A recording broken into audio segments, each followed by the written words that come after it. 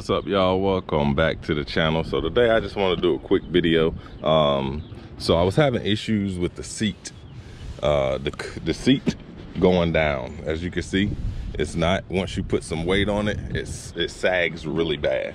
So the sagging really aggravated me. I initially thought that I needed new cushion. So I've been on a search for cushion, and I was cleaning the vehicle up by 2006 Silverado SS. So I was cleaning it up and I happened to look underneath it, and when I did, this is what I saw.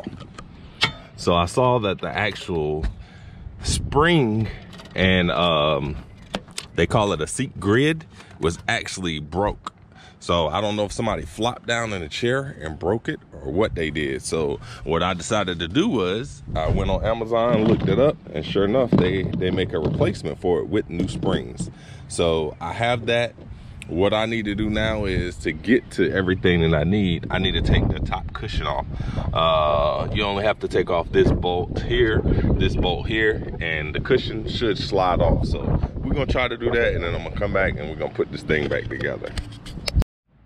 All right, so I got the seat cushion off. I had to disconnect two connectors, and these two connectors here. So this small one, that small one. This one I already disconnected. It actually goes to inside the truck. So now all I need to do is actually take the cover off.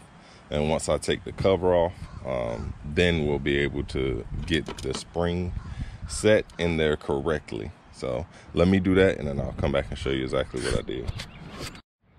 All right, so I want to come back and show you exactly what I did. So as you can see, all the seats were down like this, and then just pull it up. What's happening is this groove right here is sliding in here. So it just slides in here. So all you got to do is pop that out. So what I'm gonna do now is take the seat cover off. That way I can get to this, the back of this, and we can put that on the right way. So, all right, as you can see, I got this off. This just after I pop these out of the grooves, that seat came right off. So this is how it's supposed to be. As you can see, there's supposed to be a bar here that snaps inside of here, and all these are supposed to be connected. Somehow these broke, and then it's connected down here with 4 springs that they go here. So what I'm gonna do is I'm gonna go ahead and switch it out. Some people said they had to cut the new one to make it fit correctly, so we'll see what happens. But we're gonna go ahead and switch them out now and see what happens. So I'm gonna show y'all a little pro tip with these springs. As you can see, what I did is I got a Phillips head, a long screwdriver, it doesn't matter which kind. Take it here and then do this, and it pops right on.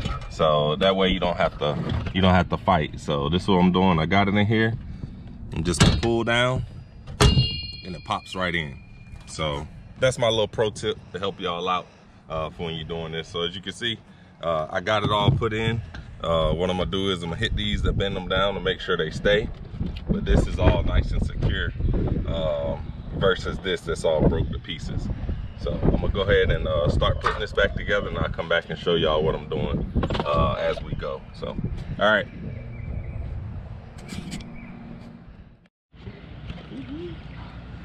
All right, so I got the seat cushion back in the same way you took it off. Just put it right back in. As you can see, everything is nice and sturdy now. The seat cushion isn't sagging. Before it was sagging way below this. As you can see, it was cut right here. So that lets you know it was already past this, and it's supposed to be nowhere near that. So the cushion itself is still in really good condition. Turn it over, and before it was all sagging down. Right now it's not. So I think we fixed it.